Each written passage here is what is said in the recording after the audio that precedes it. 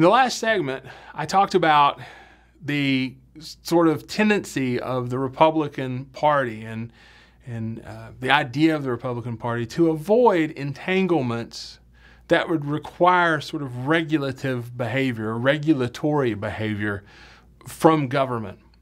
That doesn't mean, and I really want to emphasize this, it doesn't necessarily mean that the activism or all of the activism that had been so much a part of the progressive era had been abandoned. Government still took a role or had a role in seeking to shape events, as we saw both in terms of international affairs and I think through things like the Secretary of Commerce, Herbert Hoover, through domestic affairs. But again, it's an activism that rejects entanglement, that looks to government to regulate everyday life rather than seek sort of voluntary cooperation. That moves us on to the so-called Jazz Age itself, and thinking about what lay behind this era of the Republican Party and of a sort of post-war cultural experience of, I don't know, questioning tradition, questioning the norms of society, norms that had seemed to be in place. And ultimately, that's really what cultural history is all about, right? It's about questioning those things that on the surface seem ever so natural. Categories, definitions, identities. We'll talk more about that a little bit later, but for now I want to focus in on the economics of the 1920s and what changes, what makes the 1920s different or identifies or defines them. In economic terms, one of the key periods occurs really right after the war, and you may have gotten a little bit of this in an earlier lecture. But the day after an armistice was signed, ending the actual fighting in World War I, Washington, D.C. residents were unable to place long-distance calls. They were unable to place those calls because the various agencies, the war-related agencies in Washington, were so busy calling to cancel government contracts. If you think about the war itself and the impact of the federal government, no small part of the impact of government had been through the contracts that were put out to get the materiel to fight the war, part of this larger mobilization. The war ended without warning, really, right? An armistice is signed somewhat unexpectedly. And the wartime boom, this booming economy, massive production, massive credit availability, government contracts, all fueling this expansion, this growing kind of expansion of government, up and up and up, leading to as much as 15% inflation in 1919 to 1920. 15% inflation, prices, demand goes up for goods. Well, in late 1920, that bubble bursts. High prices just plummet as government contracts and government money is pulled out of the economy. Those temporary forces that existed during the war disappear. 1920, 1921, the gross national product declines by some 10%. That's one of those older sort of models, statistical figures by which to measure economic growth, gross national product. There are 100,000 bankruptcies, over 400,000 farms are lost, and some 5 million jobs. So very rapidly after the war, we go from boom to bust. And I'm going to make a point here that's going to come back to haunt us just a little bit later. But that point is simply that the United States economy, at least certain sectors of the economy, never fully recover in terms of prices, in terms of productivity, never fully recover in the course of the 1920s leading up to the Great Depression. And yet, by and large, the 1920s on the surface seemed to be a real era, a real decade of affluence. By 1923, by the time Harding scandals are beginning to break, the economy seems to be recovering. And while the boom and bust had been frightening, given all the pro-business policies of the 1920s, the limited regulation, it doesn't take long for the economy, not all sectors, but generally for the economy, to begin to kind of hum along again. And I think there's an interesting tie here. I'm talking about the economy, and I'm getting ready to talk about technology. But when we think Jazz Age, we think about culture. What's the relationship between culture on the one hand and technology on the other? Which drives which? Does technological change alter the way we live socially? Does it alter our ideas about how we think about the world? That, of course, culture.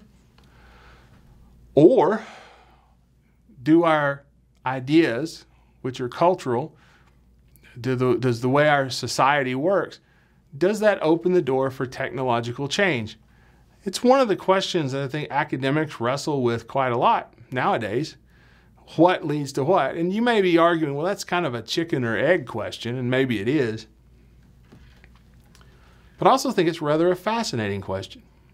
Culture is all about what we take for granted. You could argue technology comes along that changes that.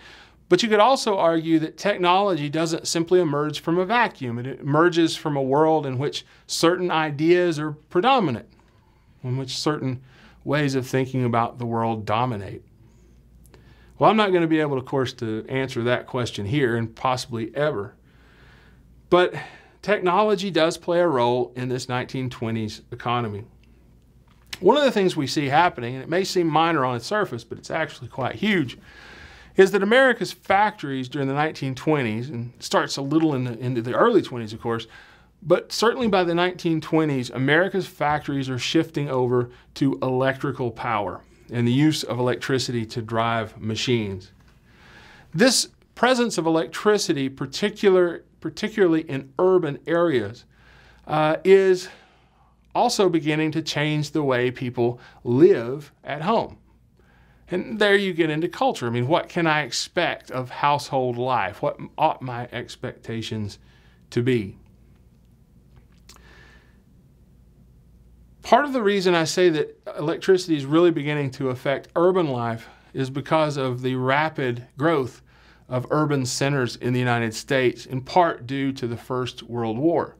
One thing to consider, and one thing perhaps that I haven't talked enough about, is the tremendous demographic change that the United States is undergoing in the early decades of the 20th century, and we'll see during the First World War, as vast populations in the United States leave rural areas, particularly, say, in the South or the southern United States, to seek opportunity and begin seeking jobs in the North, in the more industrialized cities, places like Cleveland, Ohio, Cincinnati, Detroit, Chicago, St. Louis.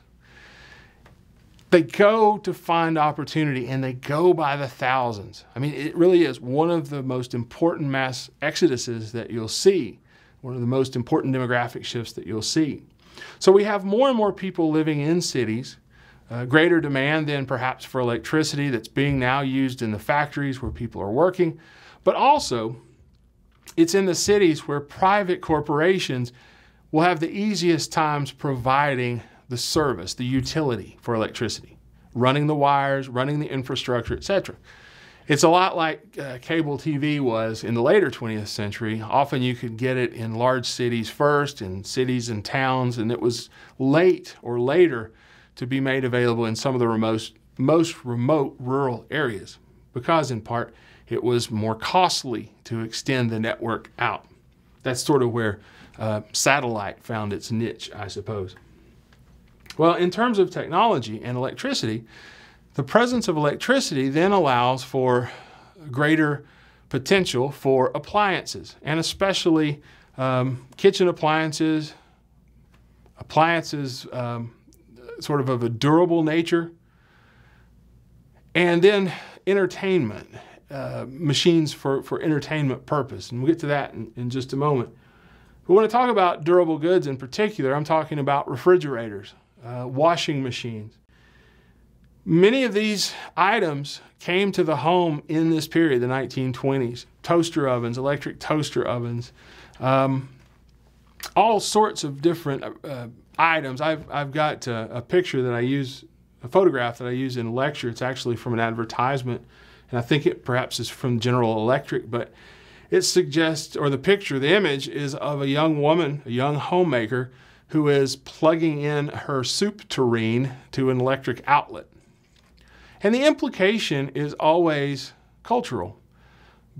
It's the woman of the household who is utilizing these new technologies, who will have more leisure, who you're helping, say as a man, if you go out and purchase one of these labor-saving appliances. That tends to be the way these advertisements run.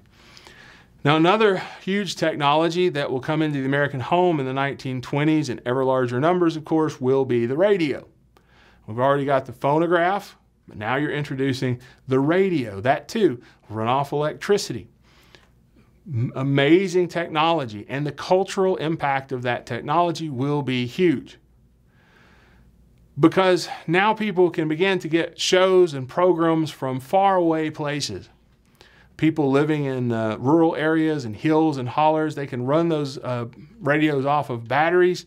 They'll be able to hear opera from New York. They'll be able to hear jazz. They'll be able to hear regular shows that connect ever larger portions of the American population to the mass consumption of media, the mass consumption of ideas, and really allows them to know about what appliances are out there, and also what new cars are available and what new fashions are available. I want to focus in here, of course, technologically on cars just a moment, because the 20s is really a decade of the automobile.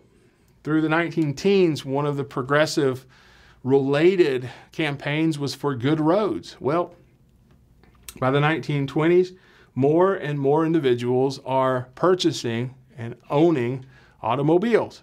The Model T comes to mind as one of the key automobiles of the era, but certainly you're seeing Chevrolets and Oldsmobiles and Cadillacs. And the essential thing is that more and more people will buy. The 1920s auto sales were tremendous. From 8 million automobiles in 1920 to more than 23 million on America's roads in 1930. So just a huge increase and huge demand for materials that the automobile creates. And you see, that's the effect that this new consumer economy, that this new technology and the changing culture creates. That's the effect that this economy has. It not only means you build cars and you build appliances, but it means you're going to need people to build the parts, to build machines, to build the machines, that you're going to need resources with which to build the cars and the appliances. And so there's this massive, massive ripple effect that will, in many sectors of the American economy, lead to expansion and money and put people to work.